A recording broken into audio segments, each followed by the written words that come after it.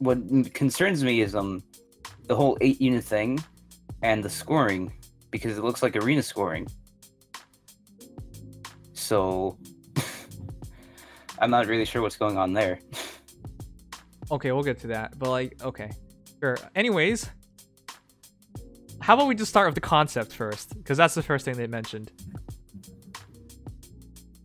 Story-wise, not that anyone really cares, but story-wise, we just fought the army of hell, and apparently Loki thought, like, this is a great time to attack, and then she comes up with this giant army, and therefore this mode now exists.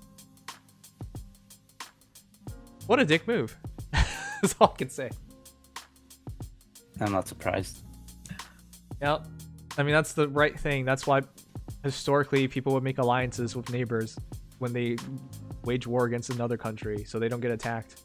But yeah, apparently we're fighting Thor, which is weird because I thought she was supposed to be a good character, or she could be a good character and she's testing us. I don't know. Gods are weird, right? But let's not think about why this is a thing. Let's just look more into the mode. Here's what I understand from Brace. For Brace, all you do is look at what's about to happen, who you're about to fight, and then deploy your heroes. Is that it? I assume so. That's what I assume so. Yeah, they really didn't explain this mode well at all. So from what I can tell, guys, 50% of this mode is waiting. Brace is the same size as shield and counter combined. 50% of this mode is setting up. You literally have to wait days before you reach shield mode. I'm very confused because this makes it one of the shortest events because we saw shield and counter only lasting 1 day. Yeah. I'm hoping it's like multiple rounds. Because, yeah, something along those lines. And I was thinking more along the lines of the setup takes a few days, but it says 5 days until shield. That's a lot of days. Yeah, that's a lot of days, but I'm hoping it's like abyssal level difficulty since we do get like structures that help us clear it out a lot easier. So I'm hoping it's at least that level of difficulty because if it's not, this is gonna be a cakewalk and it's gonna be boring. Yep. And we saw earlier that it's also going to utilize mythics as well. Mythic blessings, well, I guess just blessings. And I guess the same idea as Ether Raids and just placing a structure for bonus stats. Yeah. But here's the thing, like, we don't change our Ether Raids teams every week. Like, most people just set it and they just leave it. And that's what has me worried because I feel like that brace mode is just not going to be very meaningful. I think a lot of people are just going to place the same things. Like, oh, we'll just put our best heroes in. I guess there's always going to be some people who's changed things up. But what I think is going to happen, most likely, is just people are going to place their best heroes in, right? Like the hero that makes the most sense in the defense slot, the hero that makes the most sense in the red slot, the hero that makes the most sense in the speed slot, and then of course the attack pairing. You know, and I feel like most of Brace is just like they're going to be the same team, and that they put way too much time for the Brace period. Now most of the event is waiting then. I'll just wait and see what's going on with the mode because I'm not one to judge like the second it comes out. I know. Like it's too early to say something about it, but that's the impression I've gotten so far. The impression I've gotten so far, just like at a glance, it's a mix of every mode we've gotten so far. It is. And like in my mind, that could be pretty cool since we get structures in Abyssal Battle, so we get to use like because based on the trailer, it's like the towers are like controllable like duty units. So that I think that would be pretty fun if it's at like Abyssal level difficulty because then you can actually use your units in like strategic ways and use the towers in strategic ways. So it could be pretty fun. But the way but the way they've been presenting it so far, it's not really like giving us everything we need to know about it. Right. So I can't really say if it's gonna be like that. It could very well just be like an easy mode, like an easy time. But That's the unfortunate part because every mode in this game that does not involve the player has ended up easy, right? Yeah. Roker Sieges, easy. I mean, it's gonna. I'm just seeing another mode where we will only play advanced, and the only times we go under advanced is if we're auto battling. That's what I kind of see, and I get it. Like it's interesting because basically everybody's a pair up hero. Basically, you got heroes that can move around, and then you got heroes that can't move around. You got structures of ether raids. You even have the voting gauntlet concept of bonuses and not. Like it literally mixes everything together. That's a good idea. It's a fun idea. But I have my doubts. Like, oh, you just saw that, by the way. It's just like Grand Conquest where they target your structure over fighting the heroes, which makes perfect sense. Yeah.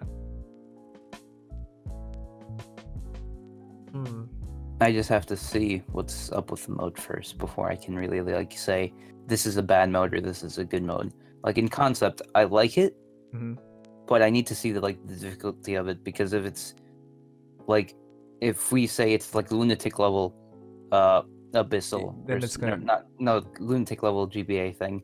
It's gonna be like the easiest thing because you got a bunch of structures that do like 20 damage.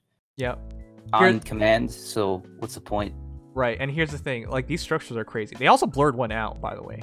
What? Yeah. Why would, yeah. That was Legion said it was like to block the possible spoilers from later, because each one is based on the realms. So you're right.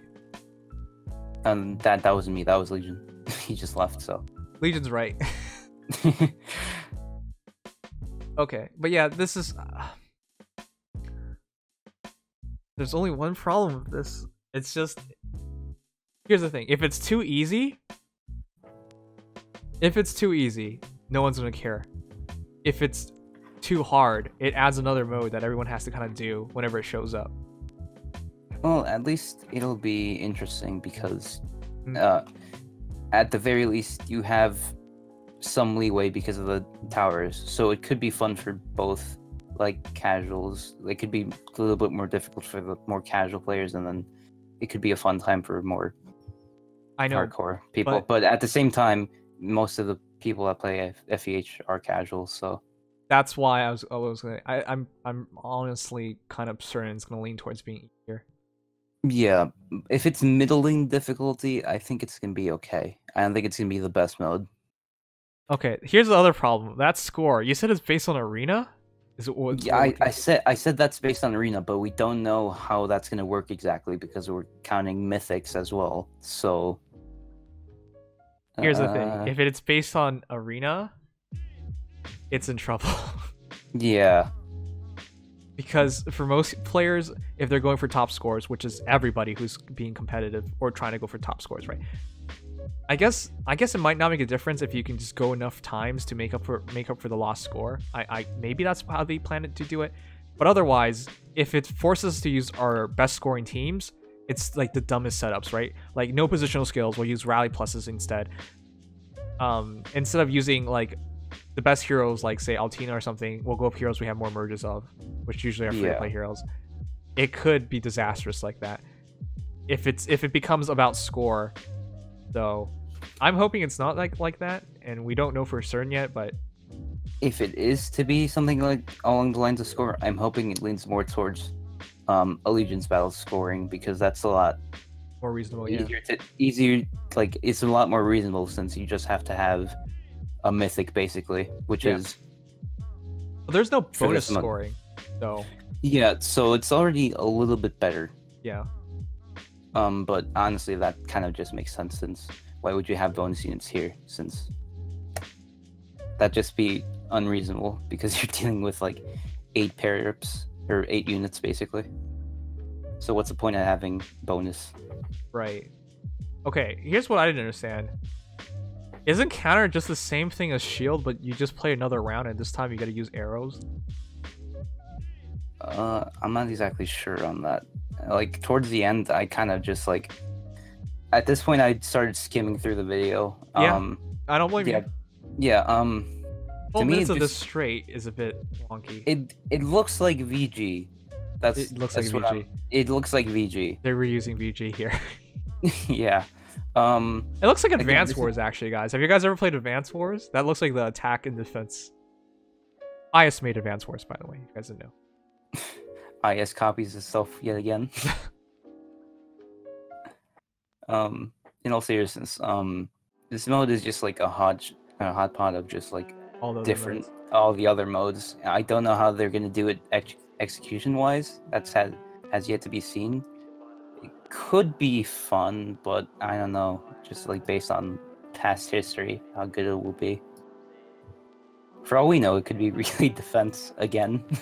Yeah, if you guys don't know what relay defense is, it's because it's a mode that we only had for a couple months, and then just they didn't. This actually kind of feels like relay defense, no? Because instead of attacking the relays, we're defending. Actually, no, they're both defending. You heard it here first. This is relay defense 2. This is relay defense 2. All right, here's the other thing that I was kind of irked about was just that we're getting more flowers and these new resources. Here's the thing: the new resources shouldn't really matter that much. They matter for the mode, but I'm saying if you're a general player and you don't care for the mode, it's literally you're just playing for flowers now. Yeah. We don't know like the max tier rewards either. This is just like tier 1 stuff. Yep. But the flowers, I'm guessing it's gonna go up to 40, like every other mode, or 50. Flowers and feathers. It's gonna go. Huh? Oh, no, I was just gonna say, there's also the other currency we know nothing about because they didn't bother explaining it. They just said, hey, this is a thing. And it will explain it later on when it's necessary, so yeah. But yeah, so far it's looking like resources, general resources are just flowers and feathers, which unfortunately, I mean, it's always nice to have more feathers, it's always nice to have more flowers, but unfortunately it's not like more orbs, and I'll just be honest, the greatest resource in this game is actually orbs, because if you had enough orbs, you could make your heroes, the hero you want, the best as possible they can be. Like, it's just the more valuable resource. But yeah. Anyways, it looks like each round is literally just a day, from like 8th of December to 9th of December, for example. I don't know. Yeah. I'm interested in seeing what it is, but they literally took 14 minutes to explain that mode. So they're banking very hard on this. The problem is last year we got Ether Raids and we were super excited for it. And over time, a lot of people lost excitement over it. And I'm hoping this is just even more convoluted, so... See, I gotta break something to you, Nims. What? This is not a mode. This is not even a mode. You're right. It's an event. It's an event, so it's not even like gonna be here all the time. Oh my so God. let's say it's even is good because my favorite mode is GC. Yeah. Let's say it's like GC. So It's even if once a people month. like it, it's not even gonna be here all the time. Once a month. And here's the... Okay, at this point of the video, guys, I want to be clear. I was very worried.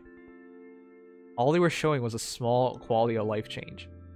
Let me be clear. This does save time. It saves like 20-30 seconds at most. But like, we're 15 minutes into the video and you've literally just shown 2 things, and not everyone is excited about the new mode. If they're not excited about the new mode, you can't really expect them to be that excited about the new quality of life change that saves them about a bit of time, because that was it. Yeah, the quality of life change is nice, but like, I mean, I'm just really clear. This felt skimpy. It felt like every Feh channel before at this time of year had been better. You don't have to share that opinion, but that's what it felt like to me. I mean, it's only like one thing. It's really nice, but you know, I wish they did a little bit more. Yeah. I wish they included this like a lot earlier. I do too. Because I feel like this should have been added forever ago, since this like navigating skill list has just been annoying overall since all the new modes. And Yeah. Just added more menus and just back and forth. It gets annoying after It gets a while. annoying because they changed like everything up. I still remember the time when they put in like edit equip skills and it just reshuffled everything, and then I could never get used to it for some reason. Yeah. Anyways, the Thracia banner. Oh, we're summoning after this, guys. Don't worry. But the Thracia banner. I was really hoping for Farfetch'd. It felt like they didn't plan it out. It felt like they had this banner that was coming out at this time, and they were like, we have nothing else to show. We didn't do Farfetch'd this year, so let's just feature this banner. Because Thracia did not release in the West. The problem is, most people can't get excited about this because most people did not play Thracia. They couldn't possibly play Thracia, and that's my one. That's already a huge worry. And the only thing they did differently was throwing the new hero into the banner. So yeah, when it comes to this, I wasn't really expecting Farfetch'd at this point. It already was. It's really late. Yeah. Yeah, it's really late. So I was like, I kept this to myself, but I was under like the assumption that they were swapping around things for the schedule, so they're gonna do things a lot more differently next year. So things might not follow the set pattern we've established. That we've seen. I get it. Yeah. I'm assuming they're doing all these banners in a disorganized order because they're setting up for like 3 houses. 3 houses? What? Yeah, for next year, since they kind of skimped out this year. Yeah, they have to return to that eventually, right? They're gonna return to that eventually, and they're gonna go full force on it. Pretty sure. I hope they do that because 3 houses is the best thing that's happened to Fire Emblem games. I'm assuming that this is just all the banners that we've gotten so far. Yeah. It's mostly because of just the response they've gotten from last year, where there were just too many Fates banners. Please add more from the other games. And then they just went too many old banners. And Fates literally disappeared. And then next year it's going to be too many 3 houses banners, and the cycle's just going to keep going and going and going and going until everyone's sick of Feh and just give up. Okay, let's not talk about that. But let's talk about the new story. I want to hear from you. Are you excited? This literally looks like Disneyland to me. Is that actually a question? Yes, it's a question. Just say it. I'm not expecting anything from it. Oh. I do like the initial cutscene. I think it's a pretty cool setting, but it's very weird. I have no idea who thought about this. This looks like Alphonse is on LSDs. The writer might as well have been on LSDs. Doing drugs is bad. Don't do drugs, then run it by the board of directors, and by some miracle they agree to this. This feels wrong. This doesn't feel right at all. What Fire Emblem setting has ever had friggin' fairies flying around? This just does not feel like Fire Emblem at this point. I like that they're trying something different, but you literally go from hell to sparkles and colors everywhere. We went from Edgelord City to Fairly Odd Parents. Yeah. And do you see this battle? How the hell is Alphonse and Shrina supposed to keep up? Do you know why Alphonse hasn't shown up in this cutscene so far? The man's busy running up a tree right now. There he is. Oh yeah, you wanted to keep up with flying fairies and shit. My dude, you're not gonna keep up. This is what he gets for trying. But this is the interesting concept that they hinted at with the story. Every time he dies, it restarts. All you need is kill or Edge of Tomorrow, depending on where you are. But yeah, that concept is interesting, I guess. It just, I don't know, this feels weird. This does, yeah? I like the style. I like this. I think she's mad cute. I like... No, okay, I don't like this. Sorry. I already thought last year of Hell and all that, so it was way too edgy, and now this is way too frilly.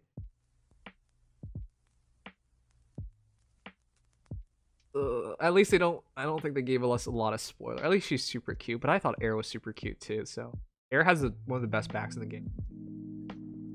This looks like a Tony Taka art to me, to be honest. Anyways, there's a lot of imagery here. Alphonse is going on another journey, another adventure, and this time it's to wake everybody up.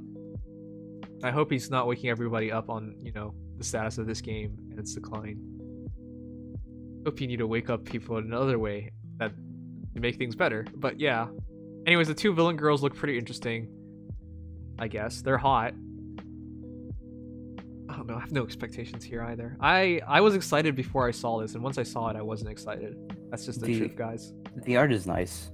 Art is nice. It just doesn't feel like it's fitting.